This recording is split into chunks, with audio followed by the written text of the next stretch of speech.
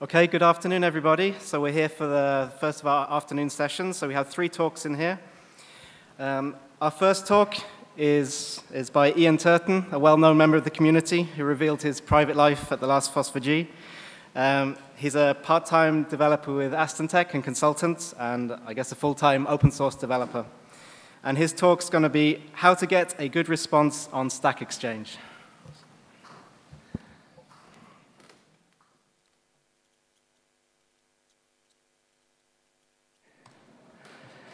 So as you said, I'm Ian. I work at Aston Technology. I provide coding, support, training. I don't remember what my job title is because it keeps changing. We run a range of training programs and support for various open source projects. And then in my spare time, I'm a moderator at the GIS stackexchange and a regular contributor to GeoTools, GeoServer, that sort of thing. To save everybody trying to take pictures of all the slides, I thought I'd just put a QR code up that you can scan. If you're now trying to think, where the hell did I put my QR code reader? I'll put that code up again at the end. So, just to give you a feel for what this talk is about, this is one of my classic old man rants at the cloud type talks. I used to do highly technical talks, but it turns out nobody really wants to go and listen to those. So now I mostly just rant about the younger generation, how they're no good. And this is really part 3, which you may remember me from previous FOSS4G rants, such as the one in Seoul about earning your support instead of buying it, and the one that we did in 2019 and in 2021, the Secret Life of Open Source Developers that I did with Andrea. You get the slides, these do link in. They don't any longer because they converted my nice PDF into a PowerPoint and it stripped all the links out. But there are links to them in the ones you can download from my website. So, what is stackexchange? Who here has been to stackexchange and used it? Oh, there you go. I hardly need to explain what it is. So, it's a site where you can ask and answer questions. Obviously, we try not to be quite as aggressive as this guy, or quite as fast lacking in response as this one, but there we go. It's also, the original Stack Overflow is where all the programmers in the room go and copy pieces of code to stick together to make their programs. It's even better if you can find your own code examples from earlier in your life and copy those back in. You truly feel that you've done well then, but you can't upvote the answer as being a good answer when it's yours. So that's what it actually looks like. So it's a list of questions. We've got, I don't know, 19,000 odd questions on the GIS one. If you go over to the main Stack Overflow site, there's millions of questions there. And variously, things get upvoted, so you can see here maybe, not quite on that resolution, but this one's got 83 votes, so how to start web mapping, it's one of our most popular questions. It's got 31 different answers, and it's had 62,000 views, or it had when I took this screenshot. Identifying coordinate system of shapefile when unknown. They forgot to send me the proj file. What do I do? Which also has 105 upvotes as being a useful question that people have used and discovered. And has 16 answers about how you could possibly get around this problem. So, those people in the room who didn't put their hand up because they don't use stackexchange, you should still care about asking a good question. Because when you actually want to talk to your tech support team, there's nothing in tech support we like better than being able to write, can you send me some log files or some more details and then pass that ticket back to you? Because that means we've met our service level agreement of responding within 30 minutes. And we don't have to do any more work, but we're going to bill you for 30 minutes anyway. So if you put all of the useful information in your question to start with, we actually have to do some work when you send it to us, rather than just keep batting it back to you for more information for a week or two until we've got time to deal with it. So you'll find that your help desk or support team do that to you, whether you know it or not. And, you know, if I've got a choice of three questions to answer, I'm going to answer the one that gives me the most help to answer it, rather than the one where I have to keep ringing you up to ask you more questions. So these are all useful things to do. To misquote Tolstoy from Anna Karenina, all happy users are alike, each unhappy user is unhappy in his own way.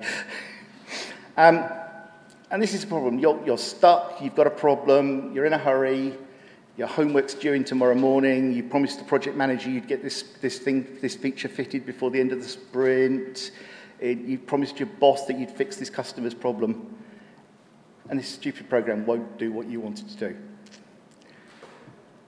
Don't just open up your browser and launch into a rant. Because, developers are people. We don't like it when you rant about our software. But if you come and ask us a nice, politely phrased question, we'll do almost anything in our power to come and help you. So take a deep breath. Remember, nobody owes you an answer. Obviously, the exception to this is if you're paying a lot of maintenance fees, which includes a support contract. So some software that we probably shouldn't mention here. You probably can get annoyed with the support team if they don't help you. But if you're just using QGIS and you haven't paid anybody, nobody owes you an answer. We're doing this for fun most of the time. So if you're rude and unhelpful, it stops being fun, and I stop helping you. I can walk away without any problems. If you break any of our rules, and I use break in inverted commas, they're stupid rules, some of them, but they're the rules that have been set up on the site. So stick to them. Your question will get closed otherwise. And try and make your question right the first time, because most people will look at your question once, and if it doesn't have any of the information I need to answer, if it just says QGIS crashes every time I try and do an operation, I can't help you with that. I need to know what operation. What did your data look like? What computer are you running on? Are you running it on a Raspberry Pi, or are you running it on a Cray supercomputer? That makes a difference to why it's going to crash. If you don't have any of that information in the first time I look at your question, I probably won't ever see it again, unless it comes up in the moderator's queue to be closed because it's a bad question. So, few things that you need to avoid at all costs. Spam. Don't spam us. We'll delete your account. We will nuke you so badly that nobody will ever know you ever existed on stackexchange. Okay? Nobody will ever buy your product or app as a result of seeing spam on stackexchange. It's not what people go there for. Surprisingly, people do show up and try and spam us every so often, but you probably never notice because we delete them quite quickly. 4 or 5 people will send me a note within the first hour of the question being there, and I will make sure nobody else gets to see it. Trolling, provoking other users. As Calvin says here, we don't spend nearly enough scientific research finding a cure for jerks. We have a code of conduct. You should really respect it. It boils down to don't be rude to other people.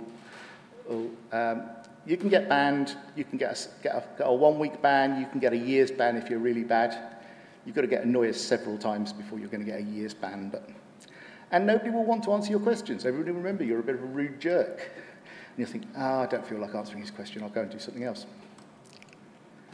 Don't paste pictures of your text in. This is some sort of millennial thing, I think. I don't understand it at all. It's really hard to read on my phone, and I've got varifocal glasses, okay? I can try hard to read it, but it just doesn't work.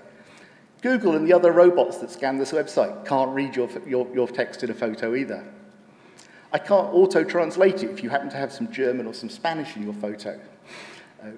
It's not good. I can't cut and paste it into my editor to test your code, to find out what was going wrong. So we will close your question until such time as you can be bothered to actually cut and paste the text into the question. It's not hard. It's less hard than making a picture of your thing. I've had people taking pictures of their laptop screen with their phone to paste into their question. No, don't do that. Read the fine manual. Anybody who's been around computing for any length of time will have been told to RTFM. Not just read your manual, but see if anybody's asked you a question before. Do you think there's a possibility that maybe somebody's been sent a shapefile without the proj file before, and you don't need to answer this question again? Just trust me, it has been asked already. Try Google. Just Google the error message and see what pops up. You'll probably find another question and an answer on it. The stackexchange itself has a very good search toolbar. You can limit it by tags and free text search. Again, if nothing comes up, then you've got a new and interesting question for us to answer. If something comes up, at least look at them and see whether they answer your question before you host another one, because it will save me doing it. if you do that, if you don't, we will close it and mark it as a duplicate question. And you'll find that when you Google, you often find you can end up doing a string of duplicate closures that you'll eventually get back to the root question that was first asked. Read the local rules and guidelines in the tour. You get a badge for this. Stack Exchange is all about winning rewards. You get points for being upvoted. You get badges for doing certain tasks. And reading the help page is one of the things that gets you a badge. It's how we can always tell when people haven't read the help page, because we can see whether they've got that badge or not. If we do close your question, we say it needs more detail, or we'd like you to take and paste the image out and put some text in, or it's a duplicate. Don't just repost the question an hour later and hope we won't notice. Oddly enough, we will. So it's a sign that we want you to fix your question, and then we'll consider reopening it for you. If you just repost it, we're going to close that one too. We'll mark that as a duplicate of your first closed one. And we can keep doing that all day. It's a single button I can press on the interface that I get that you probably don't see because I'm a moderator. But when you edit your question, it automatically gets flagged for reopening, and somebody will review your question, see if you've improved it enough, and reopen it for you. If we think it's a duplicate and you don't think it's a duplicate, well, that's fair enough, because I've spent less than a minute probably assessing your question and whether it's a duplicate of one I've seen a year ago. Add some text in that explains why it's not a duplicate of the one I closed it as, a duplicate of. Explain where I went wrong. It's fine. Be polite about it, because otherwise I won't reopen it. But I'm happy to reopen your question if you can explain to me why the one I said was a duplicate isn't. So, those are the things that will get your answer closed or deleted. You want to get a good answer, ask a focused question. And these are a couple of quotes from our help page. So focus that questions on an actual problem you've faced. Include the details of what you have tried and exactly what you were trying to do. So again, don't just say, it crashes, or I'm trying to move a polygon. At least tell me which program you were using. And give you some clues. Not all questions work in our format, so try not to ask primarily opinion-based questions. So we get a lot of questions like, we're trying to decide whether to use ArcGIS Map, ArcPro, or QGIS. What do you guys think? And that's just going to dissolve into a rant, and a riot, and a flame war. It's not going to get a single definitive answer, which is what we're looking for on the site. So we'll try and encourage you not to post that sort of question. There are other places you can ask that. Go to Reddit or Twitter. We'll rant about it on Twitter for days if you're careful. But don't be too focused. So there's a question here. I have various shapefiles, .tab, .mif, .shx, .kml, and would like to parse the CRS from them. And that was the whole question. So A, they're not all shapefiles. In fact, none of those are shapefiles. And why do you want to pass the CRS from them? What's your end goal? What sort of language were you thinking of using? Again, give me some clues. And as I say, some questions are just so off the wall that we can't work out what you're trying to do. So we're genuinely asking you to add more detail when we put comment on the bottom of that. Use some tags to help people locate and or ignore your questions. So for example, if you tag your question as being about ArcPro, I'll never see it. Unless it shows up in the moderator queues, but I don't see it on the home page because I don't know anything about ArcPro. I'm never going to be able to answer those questions. If you put a tag about GeoServer, I've got those coloured in yellow so that they stand out on the home page, and I see them instantly and I can answer them as soon as I can see them. You can use tags for searching, but as I say, you can highlight questions or hide questions based on the tags. So try and tag it. Again, it gives me a clue as to what program you're thinking of using. Try and gain some reputation. You'll start off with a reputation of 1. If people find your question useful, they upvote it. You get 10 points per upvote, I think. If they don't like it, they'll downvote it. You lose 2 points for a downvote. So even if you end up at a net 0 for your question's votes, you're still 8 points ahead of the day. You can also gain reputation by answering questions. And a lot of people just think that Stack Exchange is somewhere you go to get answers and ask questions. But answer some questions. you are almost certainly more of an expert than some of the people posting questions on GIS Stack Exchange about something. Have a look at the questions. Give it a go. Have a think. Could you answer that question with a bit of thought? Go for it. Put an answer in there. So wow, I got to learn so much about QGIS was by answering other people's questions about QGIS questions, thinking, well, that should be possible. I wonder how you do that. As I say, you can gain badges. So you get one for reading the help page. I think you get one for filling your name and your email address. So anybody you see with less than 3 bronze badges clearly hasn't been doing very much, because you get one for answering a question as well the first time. And you can get bronze badges, silver badges, and gold badges. Again, you're more likely to help somebody that you see as being an active part of the community rather than somebody who's just turned up, has picked the default username of user12456, or whatever number it is that the system allocates you. So put your name on it. Be proud of your contributions. As I say, tell me what you're trying to do. So this is, I'm trying to calculate areas of polygons in the field. What's your projection? What's your data look like? What operating system are you on? How can I reproduce this problem on my machine so I can see what's going on? And that's especially particularly if you're trying to report what you think is a bug. 99 times out of 100, it's your data's wrong. You're trying to feed invalid polygons through the project and it's failing because of that. Or you've messed up your projection somehow. Show me what went wrong and what you expected. Don't just tell me it crashed every time I do it. What do you actually care about? What format's your data in? Things like that. There you go. So there's, this is a GeoServer one. Tell me what GeoServer thinks went wrong. Don't just tell me that you got a 503 error, which is the server saying GeoServer didn't start up. You've already told me that in the question. Find me the bit of the log file that shows me why it didn't start up, and I can almost certainly tell you what the problem was. In this case, it's almost certainly you added the wrong version of the community module. That's always the problem. So when I then put this on, put this bit on and say, could people show me their log file? They then dump 150 megs of log file into the question. And I only want the last little bit. I want the line that starts caused by. Network beans factory, no such definition. That will be the important bit. Don't ask the same question again and again. So back to duplicates.